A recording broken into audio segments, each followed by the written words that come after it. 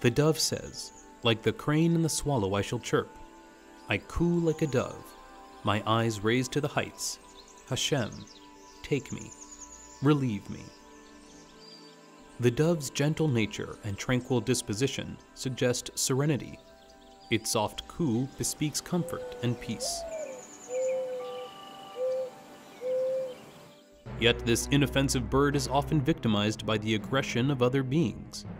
Some indeed suggest that its Hebrew name, Yonah, is related to the word ona'ah, meaning oppressed. Lacking strength and cunning, it is hunted by predators, and its sole means of survival is to use its wings to fly away. And yet, this very vulnerability is its song of greatness.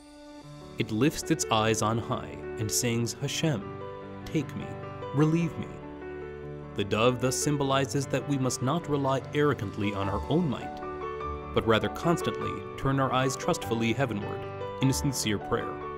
The survival of the dove, indeed its status as one of the most common birds worldwide, is living testimony to the power of its gentle coo.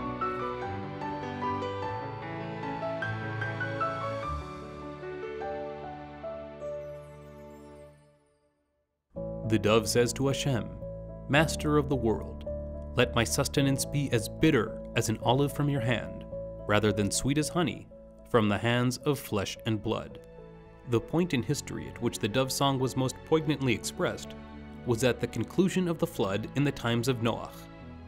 The dove brought to Noah a leaf from the bitter-tasting olive tree, as if to say that it would rather be fed the bitterest meal by Hashem's hand, and not be forced any longer to be sustained with sickly sweet dependency from the hands of man. We, the Jewish people, have survived and flourished by singing the song of the dove. Indeed, the Medrash compares us to the dove. We are the smallest and the most victimized of all nations. Our only strength is through our mitzvahs, which the sages compare to wings. Our spiritual focus lifts us up above all of life's hurdles and pitfalls. Whenever our people accept even the bitter aspects of life as coming from the hand of Hashem, we are singing the song of the dove. Hashem alone is our ultimate hope, the destination of our prayers, and the source of our successes. Time and time again throughout world history, our very dependency upon him has rendered us undefeatable. The sages compare us to the dove in numerous ways. In the same way that once doves bond with their mates, they are loyal to each other for life.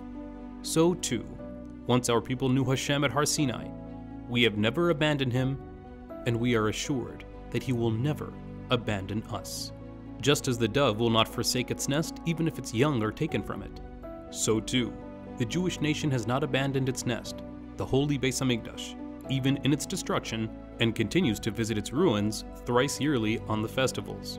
And just as the dove was the bearer of good tidings of hope for new life after the flood, bringing light to the world, so too, the Jewish people will ultimately be a harbinger to the world, saying, Come, let us walk by Hashem's light.